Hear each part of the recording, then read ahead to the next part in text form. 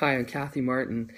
I first felt the call to rostered ministry when I was walking down a country road not far from our family farm in Alberta, and I can remember thinking, no, I don't think so, not me. But I must have believed a little bit about that because I went out the very next day and I bought this book called Women Pastors, and I had never seen a woman in ministry ever. And so I got this book and I took it home, and I think it's probably still shoved up in the rafters in our farmhouse because I never read the thing.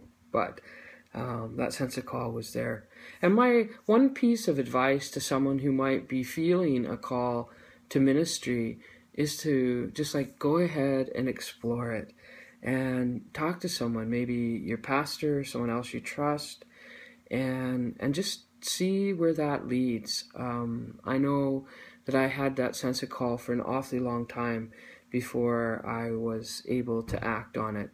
And I remember the day that I actually went in and told my pastor that I was going to, that I just couldn't get rid of this strong sense of call that I was to go into pastoral ministry. And coming out of his study afterwards, and just stopped by the desk of the administrator and said to her kind of what I'd told him, and she just said, well, finally. I mean, we've all seen this for years. So go ahead, explore it. It's the greatest adventure you'll ever have.